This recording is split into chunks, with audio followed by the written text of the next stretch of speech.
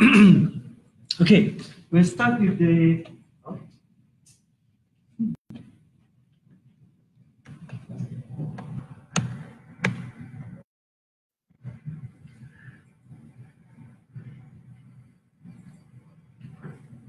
Okay, ANOVA and MANOVA.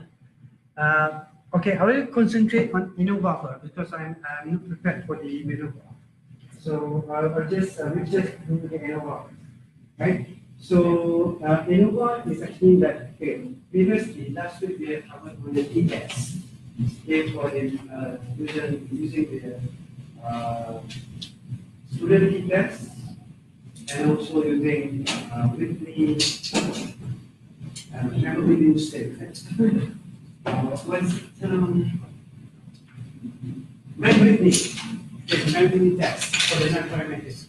So you have the T-test for the normal data, and for the non-parametric, we have the memory U-test.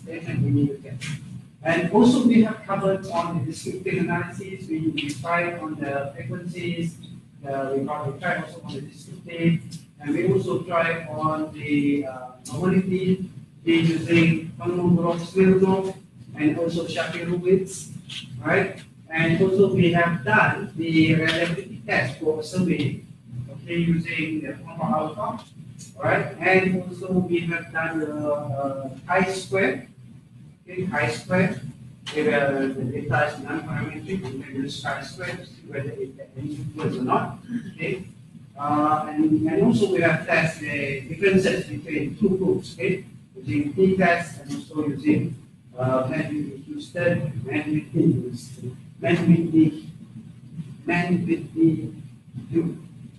right, test for non-parametric analysis. Now we will go on the, if we have more than two variables. Okay, if you have more than two variables, okay, two groups, okay, sorry, two groups. For example, here we have two, right? Then another one, right? So we have three, right? So we have more than two. Then we have to use ANOVA for data which is normal. If the data is not normal, don't worry, we have another analysis that we can use. Okay, if I'm not mistaken, we can use Kruskal-Wallis. Okay, Kruskal-Wallis test. All right, so this is if you have more than two. Basically, the formula will be the same. Okay, if you use, for example, two groups using ANOVA, okay, the result will be the same if you are using T-test also. Okay, for example, you use two, but you use ANOVA as the analysis, the result will be the same as you are using T-test, right? So the idea is here is that, okay, it's just want to show to you how to actually see this, okay? Basically, if you look at the T-test, okay, we are looking at the ANOVA here, right? We are looking as this average should be equal with this average, should be equal with this average. Oh, I'm not using the right thing. This is standard deviation for her, right? So probably I will change this one. So clear first. How to clear this?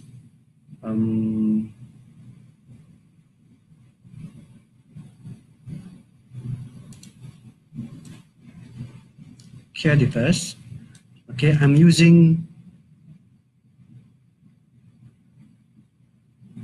this mu. Okay, this is probably x. Okay, this is y, z.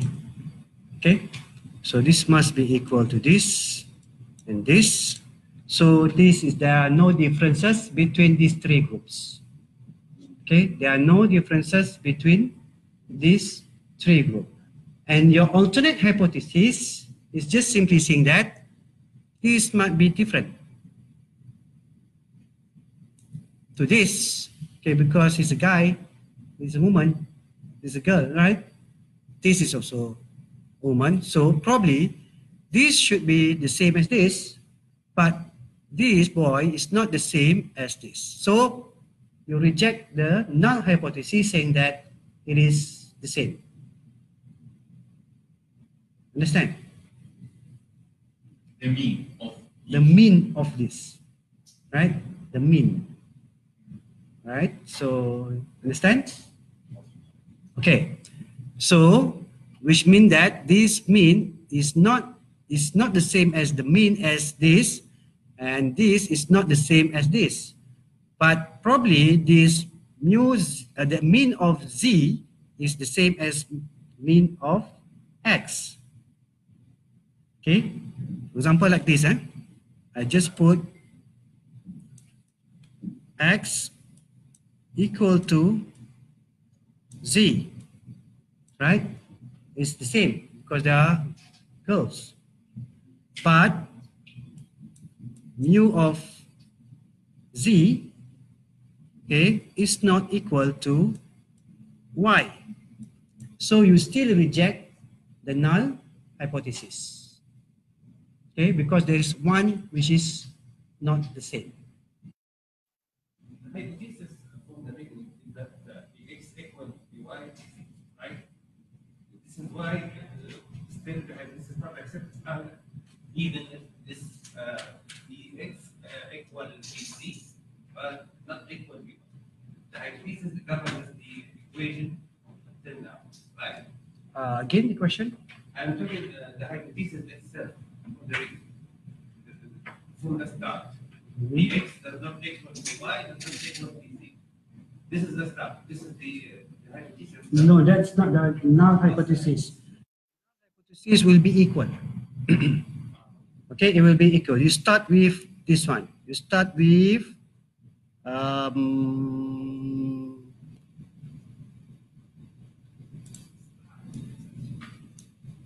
okay, you start with equal first. Okay, this will be the null hypothesis. Okay, this will be the null hypothesis. The alternate hypothesis, one of it which is not equal, then is you reject the null hypothesis, you accept the alternate hypothesis, H1. H null and H alternate. Okay, so this is H O. Okay, and this is H alternate, or maybe you can say H1. Okay, H alternate. All right. Okay, clear.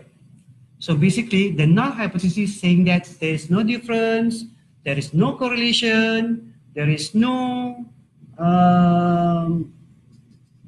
differences. Basically, no differences, no relationship, no correlation, and that is null hypothesis. The alternate hypothesis is saying that it actually has correlation, it has a relationship, it has differences, it is different, right? That's normally the alternate hypothesis. Okay, all right, clear.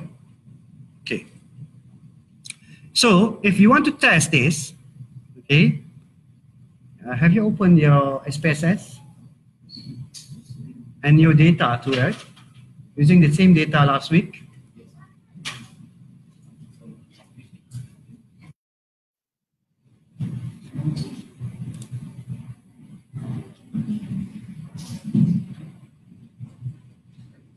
Okay, you opened the data given to you last week, the data about financial literacy, right? Now, if you want to test 3 different groups, okay, we don't have any 3, more than 2 here that we have converted. Have we converted? What is your, how I call it? No, right? Have we converted this? What is your year of study? What's your gender? Only that, right? Okay, now let's do this one. Oh, it's not showing. No? It's not broadcasting. Okay, so okay, hold on.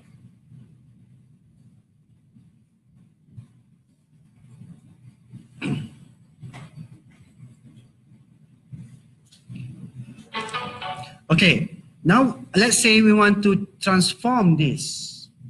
How do you do that? How do you transform this data to become numeric? You go to transform, recode into same variable, then you choose what is your year of study, right?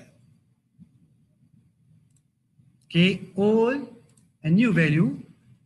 All right, now old value, for example, year 1, okay, your new value will be 1. Okay, year 2 will be 2. Okay, year 3 will be 3. And year 4 will be 4. Okay, then we continue and then click OK. Then we check, okay, it's already been executed. Now we have to check back the data. Okay. All right, all the data has been transformed. Okay, remember, we have to check that this is changed to numeric, okay? What is your year of study? Now change this from string to numeric. Okay, decimal point 0 with 6, then you click OK, right? And then you also have to change this to scale. Okay, all right. After that, you need to change this also. Okay, you need to label your values here. Okay, so value 1 should be year 1. Value 2 should be year 2. Value 3 should be year 3. And value 4 should be year 4. Okay, clear? All right. Now, if we want to, now we can actually analyze ANOVA because there are more than 2 groups there. We have year 1 group, year 2 group, year 3 group, and year 4 group. If you want to just see how many actually from year 1 and year 2 and year 3 and year 4, you can go to descriptive frequencies and then you check back your what is your year of study, right? Then you just click OK. Then you can see that you will have that 27% from year 1, 23% from year 2, 20% from year 3, and 28% from year 4. So this is your descriptive. So you need to fill the data, right? So basically it's almost similar, the composition. It's almost 20 to 25%. Right, now we can go and analyze, okay, the compare means, okay, this is if the data is normal. But we know that the data is not normal, okay? Last week we have already identified that the data is not normal. But anyway, this is just showing that how you can use the ANOVA, okay, if your data is normal. So you go to compare means, okay, because we are comparing means, okay? Compare means, then we click on one way ANOVA. Okay. All right. Clear? Then in your factor, put what is your year of study here. This will be your factor. Okay, the group. And then your dependent list would be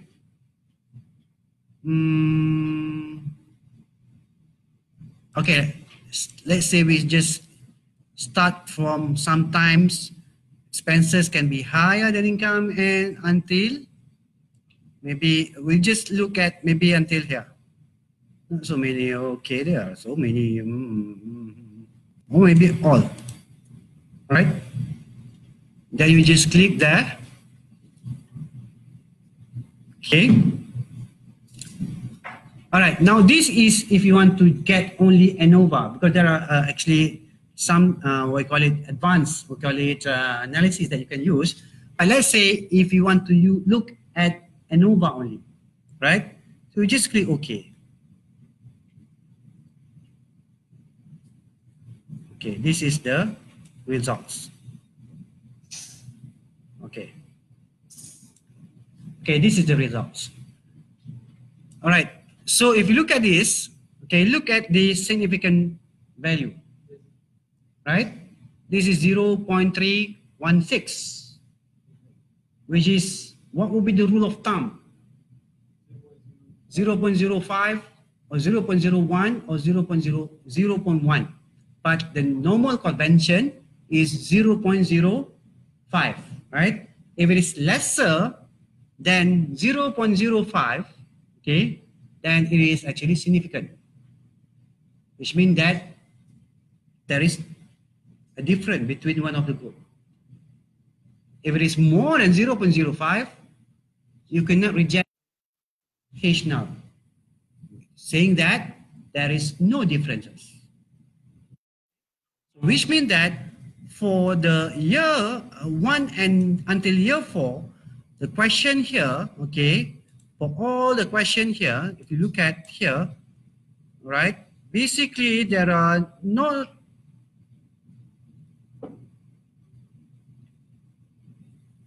many variables are different except for this 0.01, right, which is lesser than 0.05, right? So what would be the question? All investment in Malaysia are legal. Okay, all investment in Malaysia are legal. So we just keep in mind for that, okay?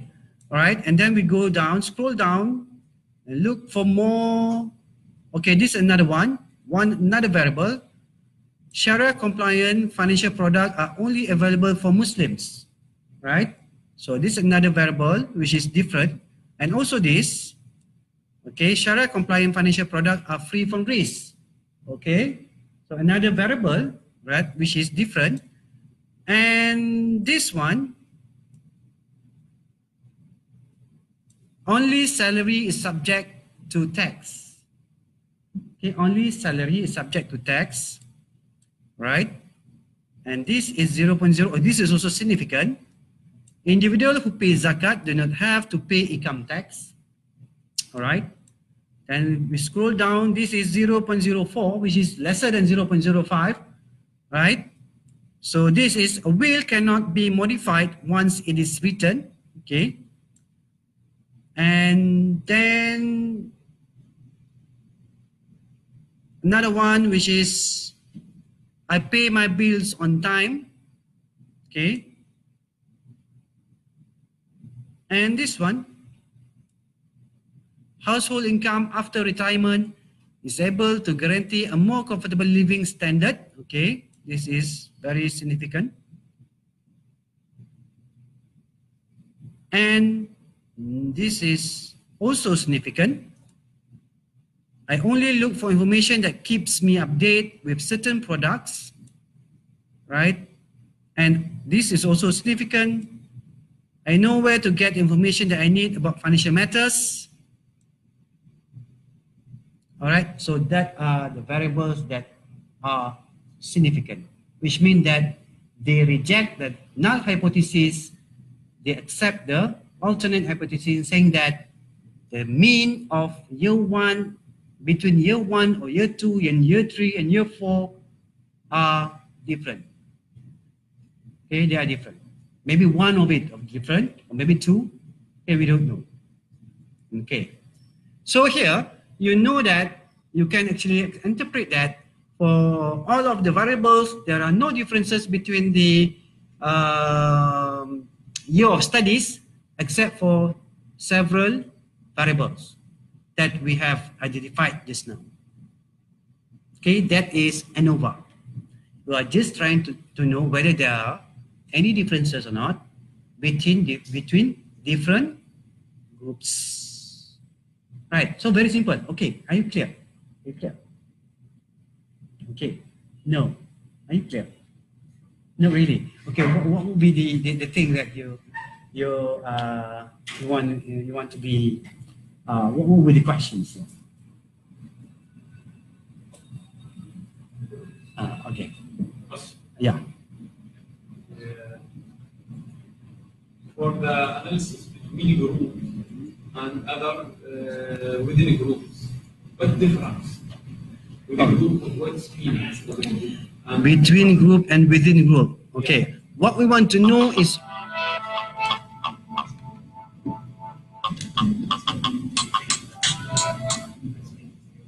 ada kelas. Ada kelas.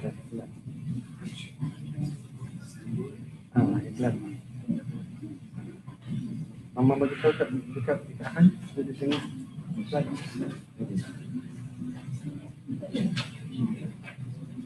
Kosong 6 794.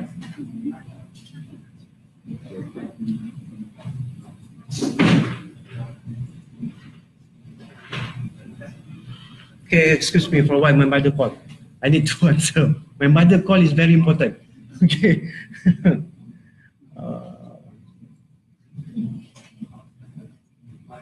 We cannot reject our mother's call.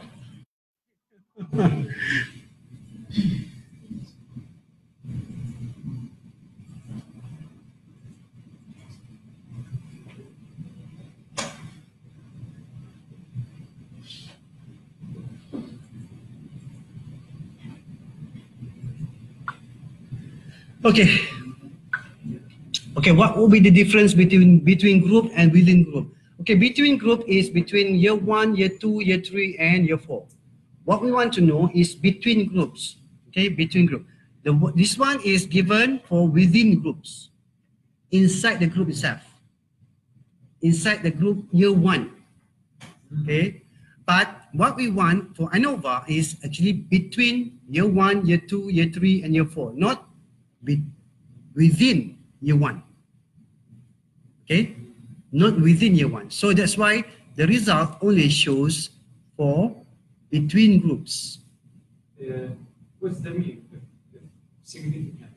If this number significant, what's the mean? In year 1, what happened? You know? What's the meaning? Okay, as I mentioned before. Yes, here. Okay.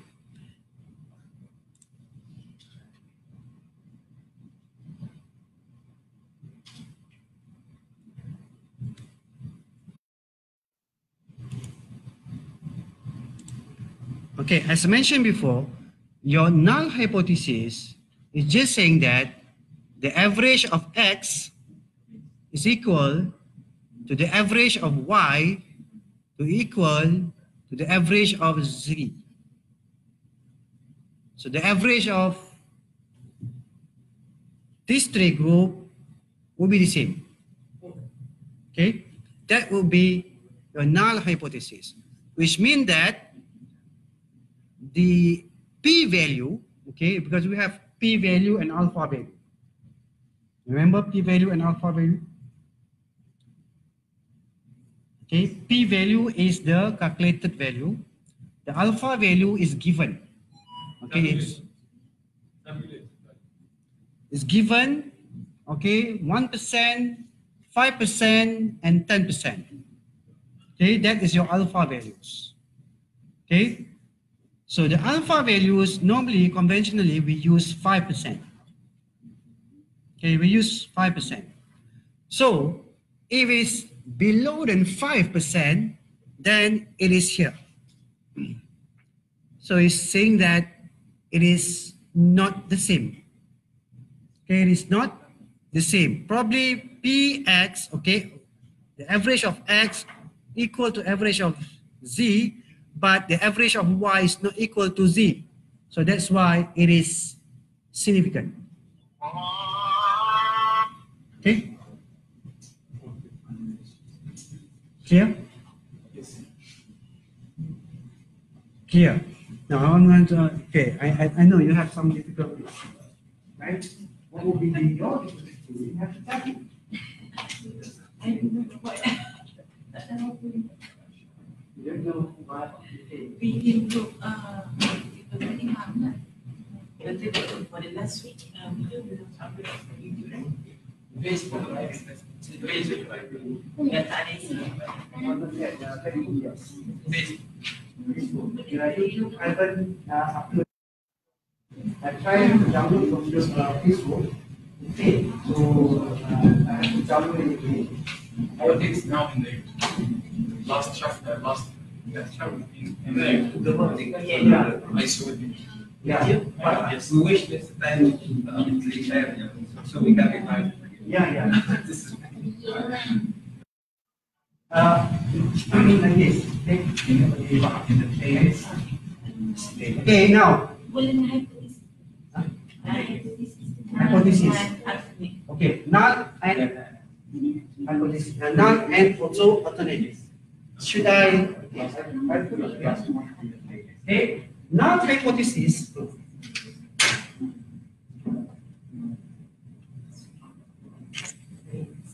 Outline what the marker. Still have okay, non hypothesis. Okay, we write it as H now. Then we have alternate hypothesis.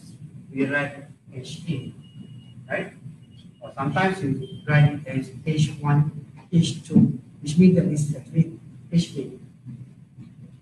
Okay, H1, H2, H3, H4. Okay, depending on how you write your hypothesis. Basically, non-hypothesis, just say that okay, there is no difference or there is no relationship, there is no correlation. So basically, it's just no, right? Alternate hypothesis will say there is a difference. Or there are differences, or there is a difference. Okay.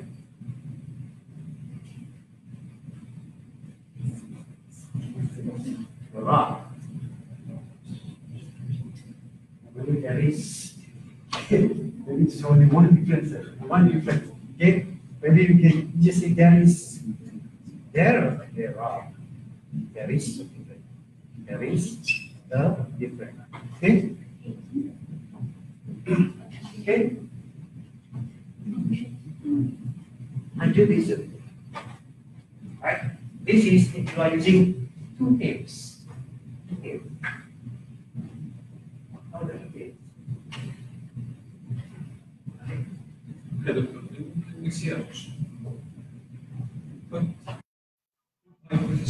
Or one. Depends. If you have two hypotheses. no, you don't have to. You don't have to put two. You only have to put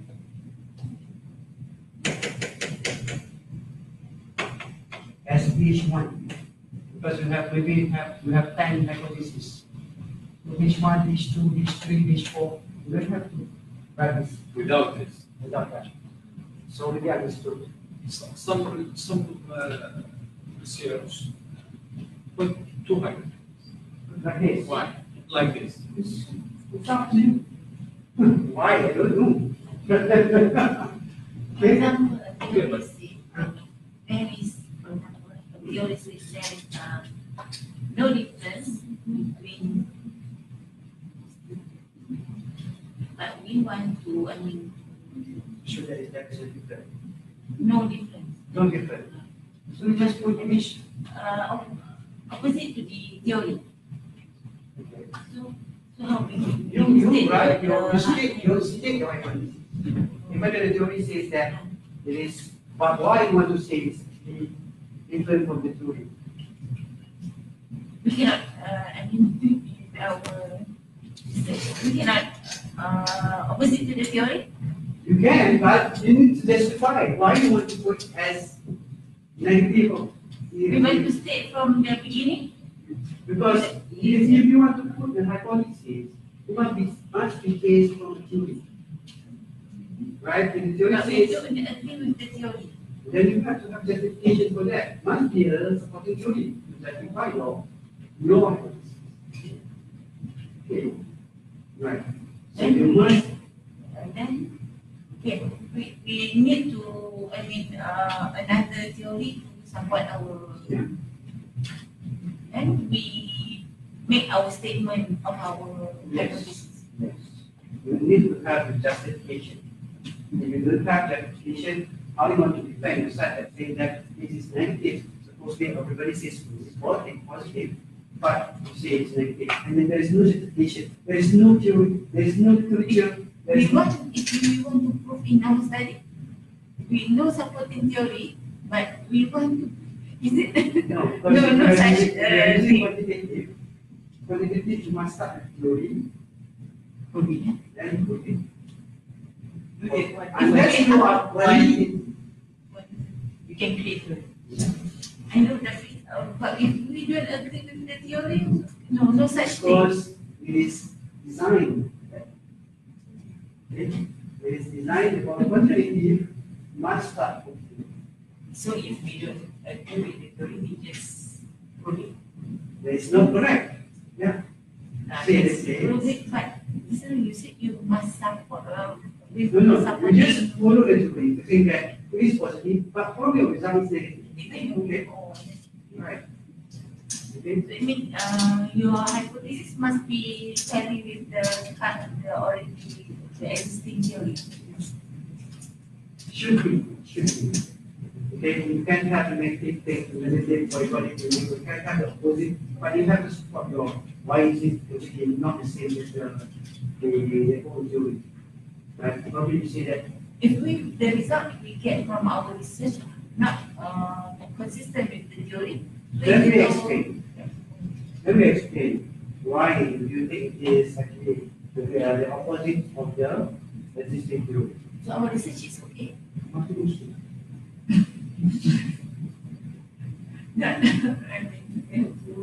Generally, as for me, even though you have like a contradicting result from the theory, it's okay. But some it's just a bit, you need some explanation. What is it? Why does it? I mean, Maybe it's quite unusual because all the previous study consistent with the theory, but in our study we use the same theory, but the finding is different. there must be a reason why. Okay, so But the research is okay. I mean, the outcome is acceptable. With the PhD research, it's not. only this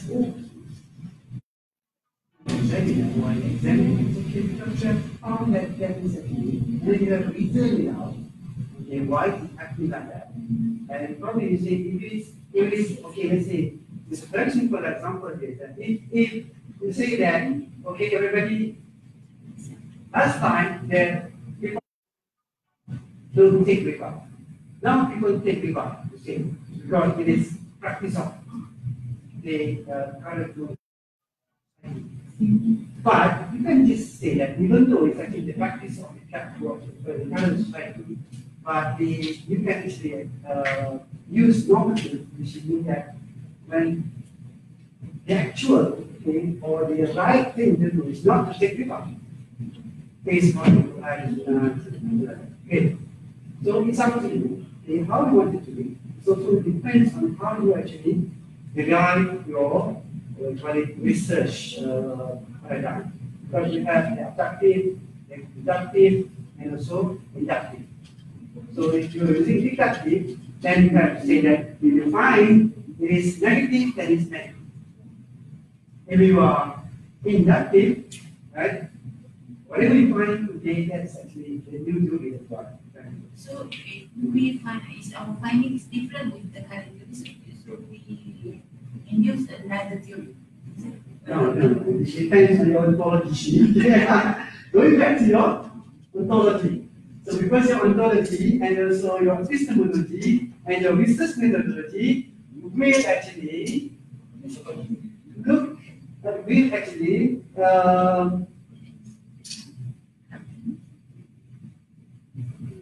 direct your conclusion.